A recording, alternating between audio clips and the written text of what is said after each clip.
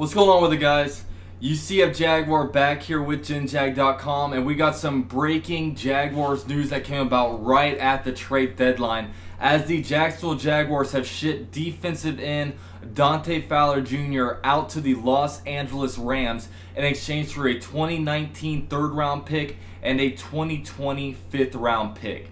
Now, when you look at this trade, first of all, before the season, I was talking a lot about Dante Fowler Jr. because really all the trade rumors were really starting to come about before the season even started, just because you looked at Dante Fowler Jr., he only had one career start for the Jacksonville Jaguars, mainly due to the fact that Yannick Ngakoue was a third-round pick in the 2016 draft, and obviously he has been incredible for the Jaguars. And Dante Fowler Jr. missed his whole entire rookie season due to a torn ACL and, all that kind of stuff. Now, I looked at Dante Fowler and, I was defending him in a lot of the trades. I did not want to trade Dante Fowler Jr.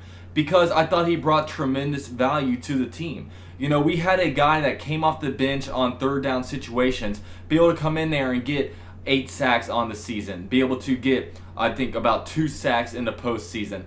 He helped out tremendously for our team to really get extra pass rush in to be that third down specialist. And I think Dante Fowler Jr. is an incredible player, and I think that he's going to do really, really well for the Los Angeles Rams. I think the scheme fits him a lot better in a 3-4 defense, kind of playing that outside linebacker role in space. Like, when he was at the University of Florida, that's kind of what he played. He played more of a rover around the field, and that's what he specialized in. He didn't really come into the league with really defined pass rushing skills, but, he's great in the run game, and he's still a developing pass rusher. He has gotten better in some of his pass rusher moves, although he is not really defined. But, one of the biggest things that drove Jaguar fans nuts was just this guy off the field. This guy, was kind of a loose cannon off the field. He got caught, refereeing a fight between, his girlfriend and his baby mama or something like that.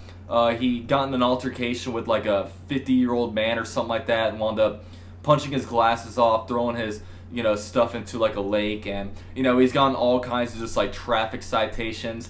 In the training camp, he got in a fight with Yannick Ngakoue on the field. A lot of people were just tired of him and everything, and a lot of people classified this guy as a bad locker room guy and a bad teammate. But I think that's just an ignorant statement, to be honest with you. I mean, you do look at all the things that he does out the field, and you can say, okay, you can draw conclusions. Okay, maybe he's not a good teammate and this kind of stuff. But I just think it's an ignorant statement because, here's the deal.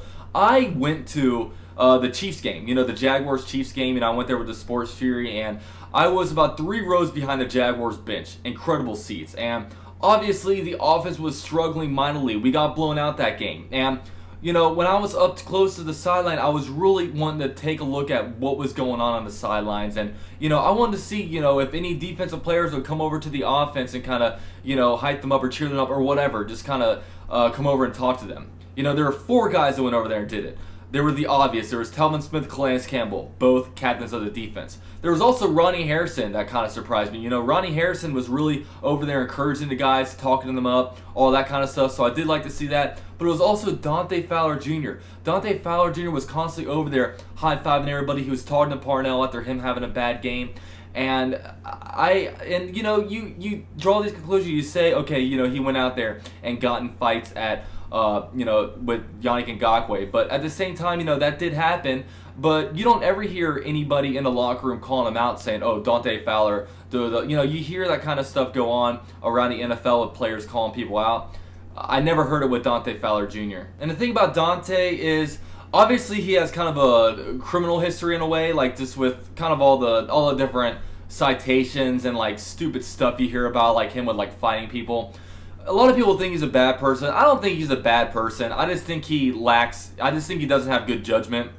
And I just think he's immature. I think he's a lot like Jameis Winston. I don't think Jameis Winston is a bad guy, even though he's done all kinds of stupid stuff. I just think he doesn't have very good judgment on what he does. And that's just how I feel about Dante Fowler Jr. I don't think he's a bad person. I think he's immature. I think he has terrible judgment. But, to say he's a bad teammate, to say he's a locker room cancer, all that kind of stuff, I just think it's inaccurate and ignorant thing to say if you're not actually around the Jaguars training room and practice field and just in the locker room. Now, I was in favor of trading Dante Fowler Jr. and I was in favor of maybe trading away for a 4th round pick And we actually got in exchange a 3rd round pick and a 5th round pick in 2020.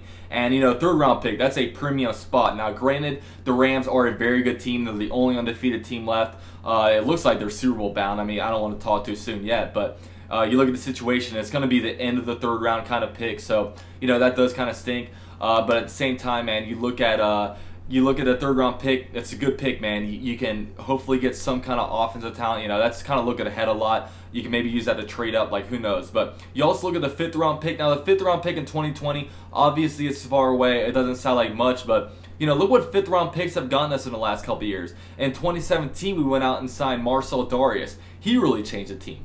This year we went out and signed Carlos Hyde. Obviously, Carlos Hyde has only been active 1 game, so it's kind of, you can't really judge too much about him just yet. But you look at the running back situation. TJ Yeldon and Corey Grant are going to be free agents this offseason, so you're gonna have to sign a vet sometime. So might as well just went ahead and trade for a power back and Carlos Hyde to go back there with Leonard Fournette. Now I think trading away Dante Fowler Jr. will open some opportunities for some other players. When Dante Fowler was out against the Giants when he was suspended week 1. And that's one thing really quick before I get into it. Dante Fowler, even though he missed his whole entire rookie season with an ACL tear, he's never missed another game due to injury. So the guy has been very healthy for all your Rams fans out there kind of wondering about him. He only missed 1 regular season game after that due to a suspension. But, while I'm talking about, Dante Fowler Jr., it's going to open up some opportunities for other people. Lorente McCray was kind of backing him up before, when he was out for suspension against the Giants. So, he's kind of more of that speed rush guy. It'll also open up opportunity for maybe DeJuan Smoot to come in there off the strong side defensive end spot, because he was a 3rd round pick in 2017 and he hasn't been active 1 single game. And that's another reason why the Jaguars have been so bad this year.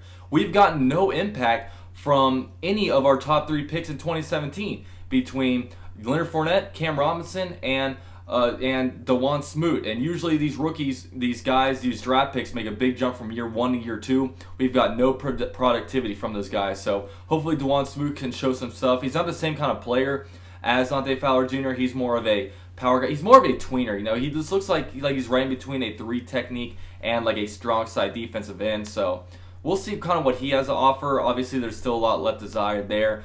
We got to see more out of him. Also, man, with Taven Bryan, I feel like Taven Bryan is a defensive tackle playing defensive end. I want to move this guy back to the interior. He looks lost out there in space when it comes to playing that strong side defensive end. He hasn't really done much at all. He hasn't flashed at all so far, which is very concerning with a 1st round pick. I mean, you don't want to judge rookies too soon, but the first half of the season has gone by and he's done nothing, and that's concerning. So hopefully, I want to move him back into that 3 technique defensive tackle spot.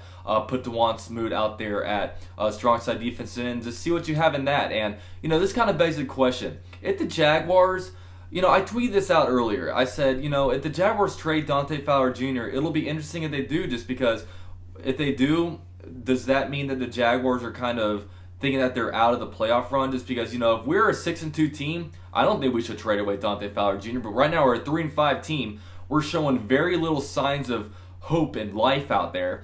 And, like right now we'd have to go 7-1 down the stretch to even match our record from last year. And, this team, if they got into the playoffs, it doesn't look like they'd be able to do anything. I mean, I don't want to talk too negatively about the Jaguars right now, but that kind of is what it is. Now, I know a lot of people are going to be playing, oh, they should have went out and grabbed a quarterback or something like that. But really, you look around at it, you see Tyrod Taylor, Jameis Winston, the same old names kind of being thrown out there to be like potential replacements like Nick Foles. And, honestly, if these guys, the only way you trade for quarterback is if they make you an instant Super Bowl contender. If we bring in a Tyrod Taylor, is that the missing piece to a Super Bowl? I don't think so.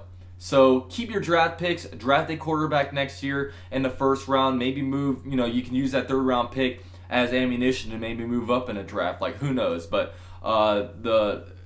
no quarterback is going to come in here and help. We're working with Blake Bortles and Cody Kessler. So that's kind of that. Now, I don't want to get too off topic. Obviously, this was about Dante Fowler Jr., but before the season, I don't want to trade Dante Fowler Jr. Very valuable player. I'm really interested to see how he does in a 3-4 scheme as like an outside linebacker. Playing with a lot of good players around him. I like him to be around veterans like an Aaron Darnold, or like an Aaron Donald. I said Darnold. Aaron Donald, like an Ndamukong Suh. You know, he was around a lot of veterans at the Jaguars locker room, defensive line group with Malik Jackson, Calais Campbell. You know, I like him to be not necessarily the biggest figure out there. That's why he might not work out for like a Jets or something like that. But yeah, Dante Fowler Jr., man, we trade him around for a 2019 third round pick, 2020 fifth round pick, and it's been real, man. And now he is gone. So yeah, that's the end of my video. Be sure to like it if you enjoyed it, subscribe to the channel for future videos, and I'll see you guys next time.